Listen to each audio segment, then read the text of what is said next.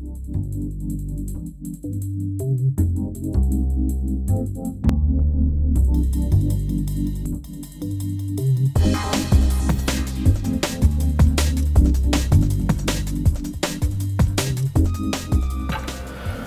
I've been measuring today in the lab here, and I've got these small little paddles. These are little levers that activate a part of a chair, an office chair, for an arm stem, or an arm pad that goes up and down.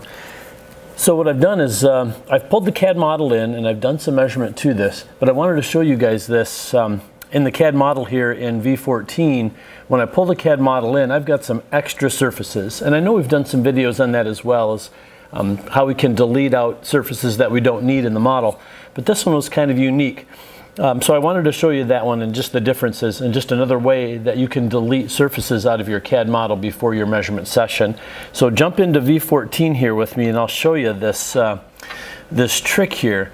Notice what I've got here is that little paddle right there. If I zoom in on him, you can see him. He's right at the tail end of this, this big CAD model here. And again, it's just this little paddle here. It's only a couple inches long. So what they've done though is this paddle is on an arm stem for a chair that allows these arms to go up and down in an arc motion.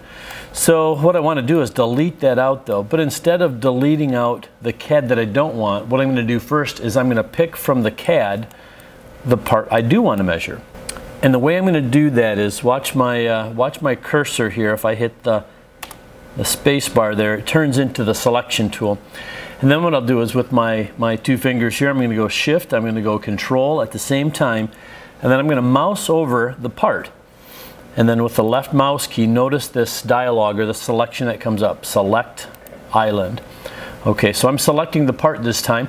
Instead of selecting the part I want to delete, I'm going to select the part I want to keep. So notice that is all selected there. I'm going to space bar again to get out of the selection tool.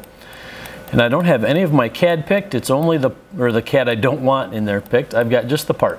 So now what I can do is I can come up here right to this reference, right to the CAD model. I can right mouse key.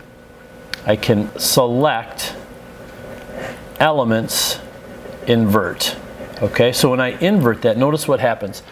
The CAD that I don't want goes away. The CAD I want is gray. It's what I want to keep. So now if I hit the delete key, notice what I've got. I have just got my part.